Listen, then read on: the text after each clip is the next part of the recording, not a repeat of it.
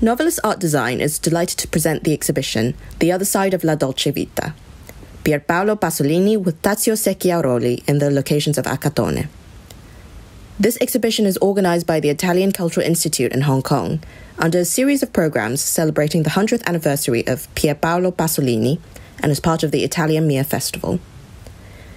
In 1960, Pier Paolo Pasolini decided to make his first film, depicting the urban underclass of Rome, as opposed to the glitz and glamour depicted in Federico Fellini's La Dolce Vita.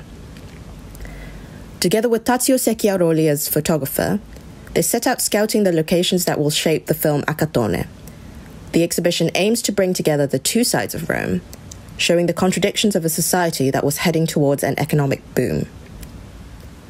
Photographs by Tazio Secchiaroli, mostly unpublished, for inspections and filming are juxtaposed with his best-known photographs, those that made him famous as the first of the paparazzi, for the photographs stolen in Via Veneto.